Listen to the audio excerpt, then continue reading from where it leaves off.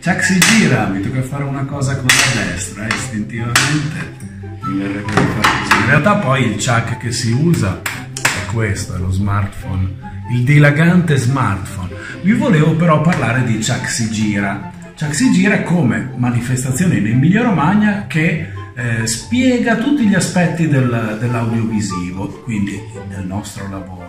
C'è già stata la prima giornata a Bologna e questo sabato e questo lunedì ci sono 2 eventi a Ravenna incentrati sul turismo che parlano dei luoghi e di tutto il lavoro che ci sta quando si collega un audiovisivo a un luogo da descrivere. Saremo presenti anche noi di 𝐂𝐍𝐀 ovviamente con un dimostrativo molto interessante di video interattivo. Cosa sono i video interattivi? Sono i video con la sceneggiatura variabile, quindi praticamente una sorta di videogioco con un video reale in cui è l'utente che sceglie quello che accade al protagonista, e abbiamo fatto un dimostrativo ovviamente dedicato alla nostra città di Ravenna. Gli eventi saranno 2, uno più istituzionale il sabato mattina in Viale Randi e uno molto interessante anche perché si conclude con un bel aperitivo. Trovate i riferimenti qui nel testo legato alla news,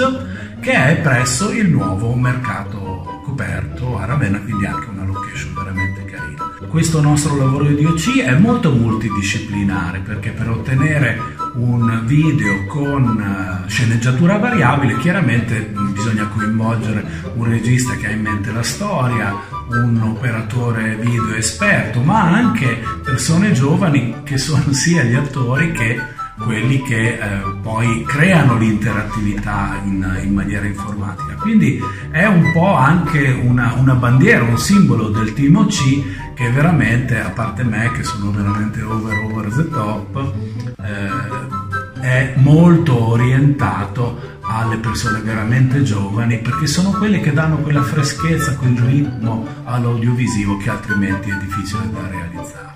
Vi invito veramente a partecipare perché sarà una bella occasione per conoscersi non solo in audiovisivo ma dal vivo e conoscere un pochino più da vicino il nostro lavoro.